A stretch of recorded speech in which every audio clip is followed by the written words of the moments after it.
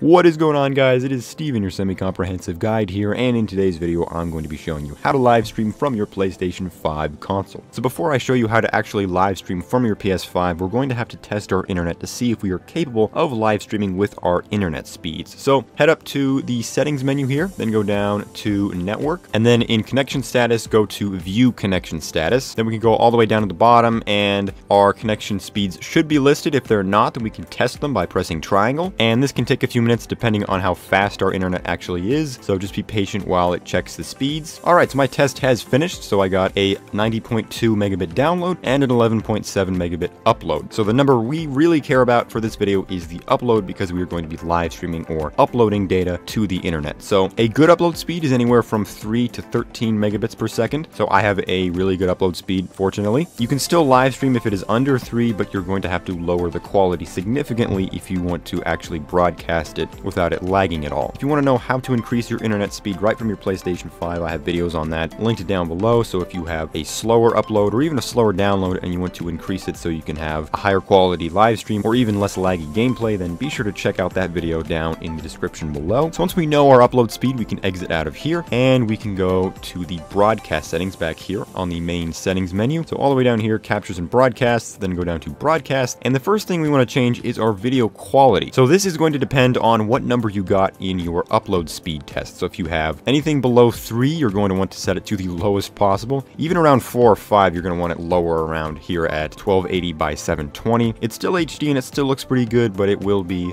lower quality compared to the full HD up here at the top. So anywhere around the 3 megabit range, leave it here in the 1280 by 720. If it's a little bit above 3, you can increase it all the way to 60 frames at that resolution. And then if you're in like the 7 to 10 range, you can have it here at 1920 by 1080, and if it's anything above 10, then you can set it to full right here at 1920 by 1080 at 60 frames per second. So change this according to your upload speeds, and once you're done with that, we can exit out of here. And we have a few other settings we can change. So we have our audio options. This basically allows us to include the voice chat in our broadcast. So for any party with voice chat enabled, that will be picked up in our broadcast. Camera here, this allows us to change the settings if we have a PS5 camera connected. I do not have a PS5 camera, so I can't really go in depth into all of these settings, but if you want to include your face in your PS5 broadcast, this is the place to do it. If we go down here to overlays, we can change what kind of information we have displayed on our screen while we're broadcasting. So if we want our chat displayed in the actual broadcast window, we can do that by selecting this option. We can display how many people are watching our broadcast by toggling this right here, and we can change the position of all of that information with the overlay position setting right here. The last thing we can do is change the chat to speech. So if we want our comments read to us while we are gaming, if we don't want to be distracted by looking over at the chat while we're in a game, we can have the comments read aloud to us. So that does it for all the broadcast options here. So now we can actually head into a game and start our live streams. Alright, so I'm in the Spider-Man for PS4 game here. So to start a broadcast, we can press the create button on our DualSense controller. That's the button on the left, which replaced what used to be the share button on the DualShock 4. So this button right here. If you press that, it'll open up the create menu. Now I've already gone over all of these other options here on how to take screenshots and record gameplay. So if you'd like to know how to record gameplay videos for YouTube or other platforms, I have videos linked down below for that. But what we really care about is the broadcast option over here on the right side. So if we select it, it gives us two options. We can either broadcast to Twitch or YouTube. So we have to link these accounts first. So if it is not linked, it'll give you a little message right there. So you're gonna have to go and add the account. You can also do that in the PlayStation settings menu here in users and accounts. If you go down to link with other services, you can link your Twitch and YouTube accounts right here as well. When you link it, it'll basically just open up a web page that takes you to the login screen for whatever account you're trying to log in with. So just put in your username and your password and authorize whatever needs to be approved here, and you'll be good to go. So back in game here, we can choose our broadcast service of choice. So I'm going to go with YouTube, and it'll open up this screen where we can change some basic settings for our live stream. So we can change the title of the broadcast, we can change the description, tags, privacy, and stuff like that. We can also change the settings that I showed you in the PlayStation settings menu. If we just go up here to the three dots, go to broadcast options, and you can change all of those settings like the chat and the quality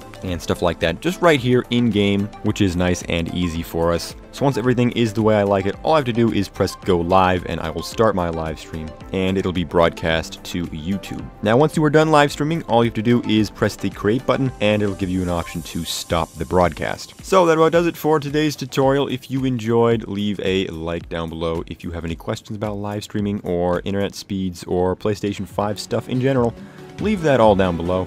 Other than that, I've been Steven, your semi-comprehensive guide, and be sure to have a wonderful rest of your day.